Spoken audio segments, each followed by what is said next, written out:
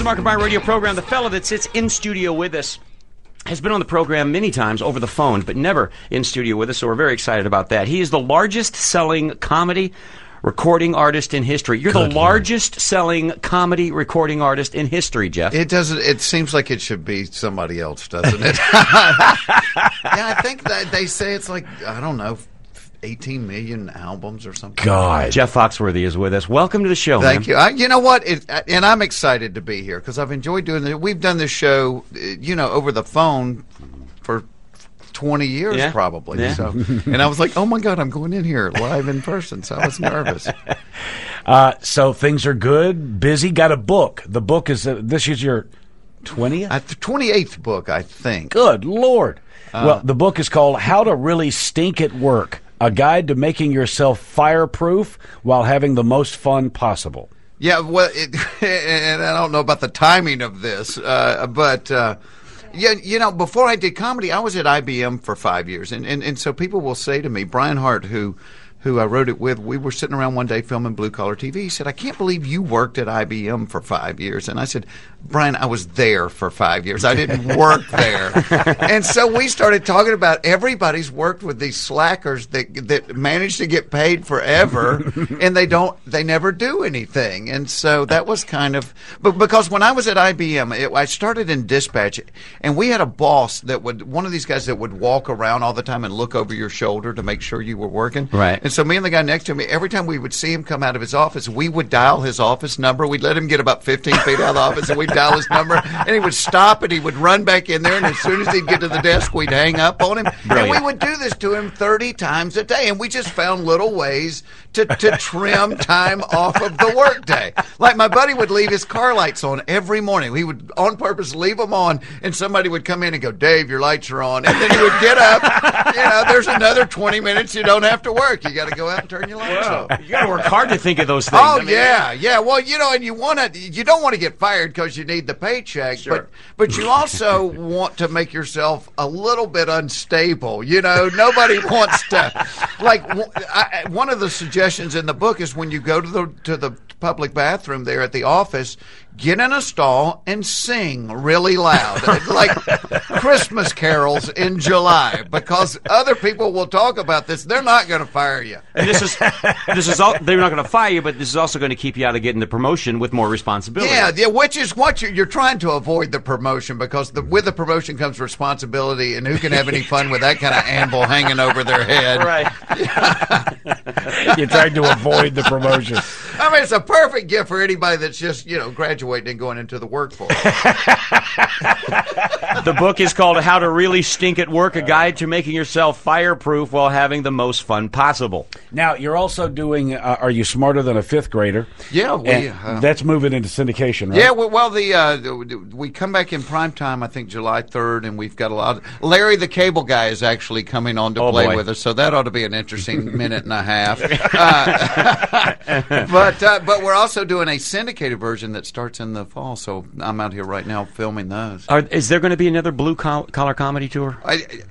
I hope before I die we get to do. That's out of everything I've done in 25 years of doing this, that's the most fun thing I've ever done. But see, before we did, Larry and Ron had never made any money before the Blue Collar Tour, and so now they're out there. They don't want to split it. They're out there headlining their own deals. Sure. And they don't want to split it 4 ways. And so I keep telling Larry, when you get the four-wheeler paid off, call me, and we'll go back out and do it. I had a friend. I didn't get to see the Blue Collar Tour, but my next-door neighbors went. And so I specifically wanted to hear her reaction to it. She and her husband went. And the next day I said, so how was it? She said, well, I got a problem. I said, yeah? She said, the problem was that you could not and did not stop laughing because every act was specifically killer. And there's no downtime. Periodically in a nightclub when you go, there's going to be 4 or 5 that blow. Yeah. So you get a chance to breathe. The Blue Collar Tour has been gigantically, hugely successful. Well, it was one of those things when we started doing it, we all cleared 4 months. We were going to do it for 4 months. And we were having so much fun, we did it for 3.5 years. It's crazy. And it was funny, the first night, But because I had gotten inspired by the Kings of Comedy because when it came out, I'd read a thing that said it was for the urban hip audience, and I called Ingvall and said, "Boy, that's leaving a lot of people out."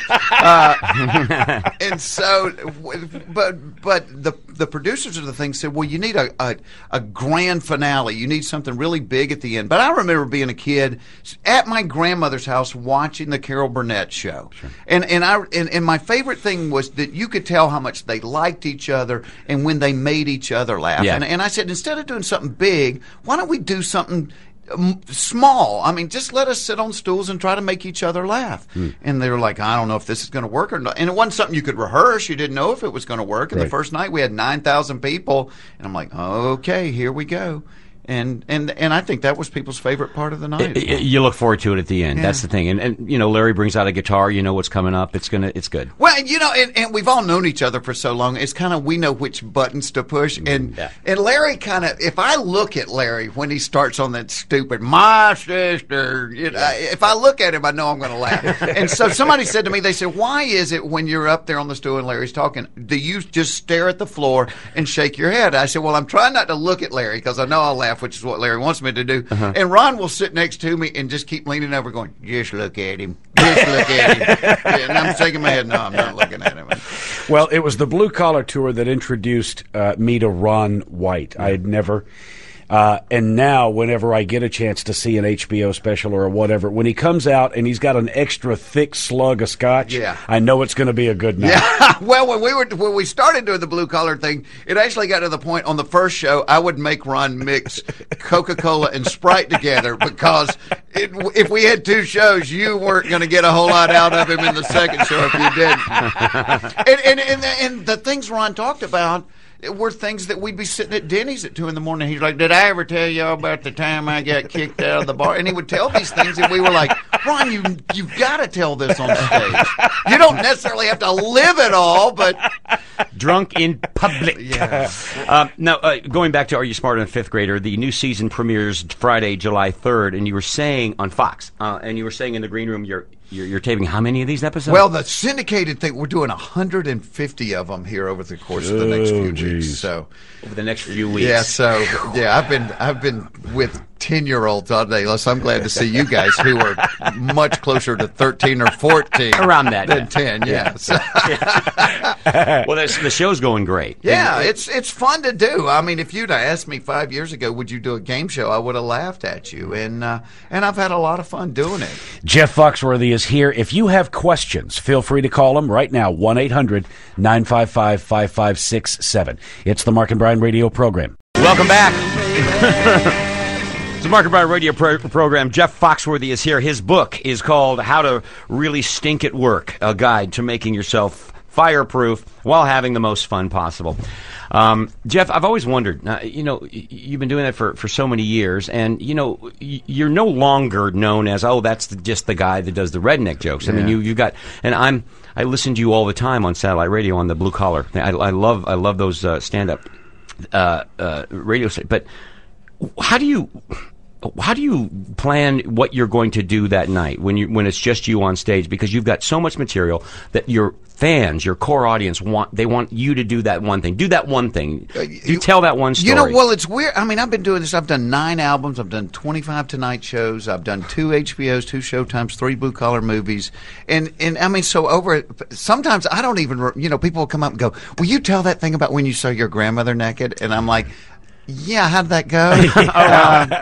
So, I mean, and then they tell it and you go, "Oh, that was funny. Yeah, I'll tell that." But, I mean, that's kind of the fun of it is you go out there and you try to figure it out every night. It's like, all right, who do we have tonight? Do we have married people? Do we have single people? Do we have partiers? Do we have, and so you throw things out there and go, "Oh, they're like in the, whatever." So when you're not touring, do you still go to comedy clubs and work on new stuff? Yeah, I have found it's very hard to develop new stuff in front of 10 or 12,000 people. You really have to get into that comedy club setting where, and I'll go out there and do some regular material and then say, "All right, guys, I'm working on some new stuff," because you don't. Oh, you'll tell them. You don't know. I mean, that's the amazing thing about comedy. After 25 years, you would think you would know, is this funny or is this not funny? Mm-hmm. But the audience is the only one that's right. And the things that I think, this is going to kill, it just lays there. And sometimes I think this is stupid, and people are snotting on themselves. And totally understand if you can't do this, but the story you told us about the Larry the Cable Guy joke, can you do that? Oh, yeah. Well, listen to this. This is great.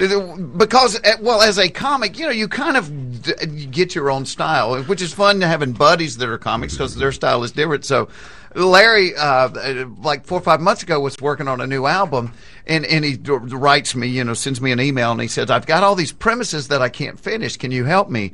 And one of them was, he said, I used to date this girl that was a magician. He said, and one night we kind of got to fooling around, and he said, I thought she was putting a condom on me, and I turned on the light, and it was a Chinese handcuff. Right. And he said, the harder I tried to pull the thing off, the tighter it got. And then he said, I have nothing else after that. It's not a joke. It's just a premise. And so I wrote him back, and I said, yeah, I finally had to call my brother and get him to come over and put his wiener in the other end of it and walk towards me. And did it work? Oh, he didn't call. Yeah, he said, "Oh, it killed, dude. It killed." That's great. All right, let's take some phone calls. Let's go to Jim on line 7. Hey, Jim, you're on the air with Jeff Foxworthy. Hey, Jeff, what's happening? Hey, man, how are you? Hey, when are me and you going elk hunting? I can't go before this fall. Can we expect you to see you on the Outdoor Channel this year? Yeah, you know what? Yeah, that's kind of my hobby. I live in Georgia, and I love to bow hunt and all. In fact, I just went to New Zealand. I turned 50, and that's where my wife sent me bow hunting in New Zealand. So that was New Zealand's absolutely gorgeous. It's not a whole lot of people and a lot of sheep, but just beautiful, just beautiful country. Now, if you don't mind sharing, you live in Atlanta or the suburbs around, and you've got a nice big spread there. Yeah, I have. I kind of grew up out in the country, so I have a farm there. Which I love my time in L.A., but that was the one thing. Living in L.A., you ain't having a farm in L.A. A farm is an acre here, so. Yeah, I've got a big. We have like tractors and bush hogs, and in fact, last year it was one of my favorite things. I take my kids to school, and then I run down there and get on the tractor. And bush hogs like the big grass cutting things you see on the side of the highway. Right. And I'm down there bush hogging a field, and my phone is ringing. I can feel it vibrate, and I pull it out, and I'm like, I'm on the tractor. Hold on, I'm on the tractor. I can't hear you. And it was Mark Burnett calling me from L.A. And he goes, in all my years in show business, I don't believe anyone has ever said, hold on, I'm on the tractor. He goes, this really isn't an act, is it? You really are a redneck. Let's go to Chris on line 8. Chris, first of all, welcome back, man. You just got back from Iraq. Lost it. No. He wanted to thank you for coming. I want to thank Chris. I want to thank you for your service. You are the folks that are the real heroes. And I would think that you going over there doing your act to a really appreciative audience, they must have just roared. You know what? You cannot say enough about those people. It's even when we were doing the blue collar thing, we would always try to go visit a base or go visit a hospital. And every time we did the movie, we were like, all right, the first cases that come off, please send these overseas. Because those, a laugh.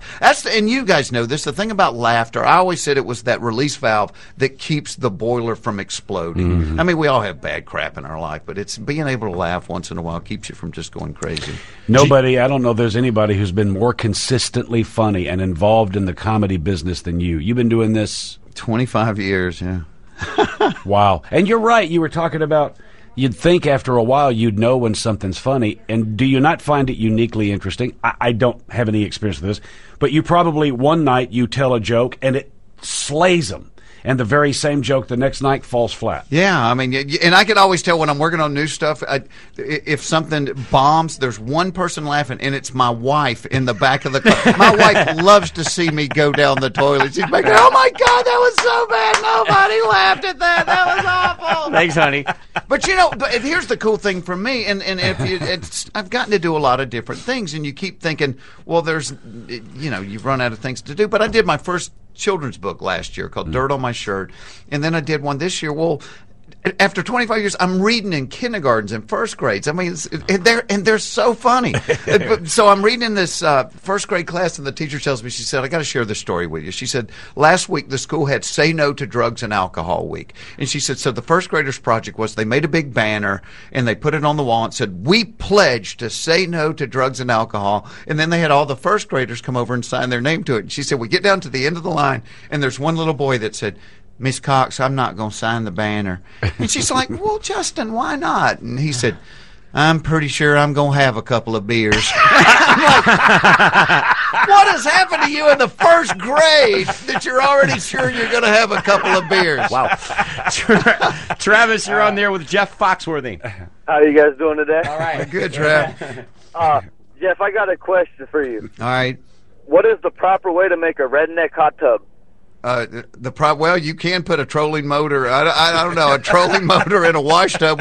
I'm suspecting that you've actually done this. Yes, we have, and it didn't come out as proper as we thought. What? Now, tell me what you did, Trav. We took a tarp and we put it in the bed of the truck and we duct taped it. And we had the bright idea to take the hose from the exhaust and put it in there. Oh my gosh! Jeez. So you're churning carbon monoxide right there into the water that you're sitting in. Yes. Yeah, And smoking. yeah. Well, you know what? It's not really a good redneck experiment if somebody doesn't end up in the emergency room. So, very nice, Trav. The book is called How to Really Stink at Work, a guide to making yourself fireproof while having the most fun possible.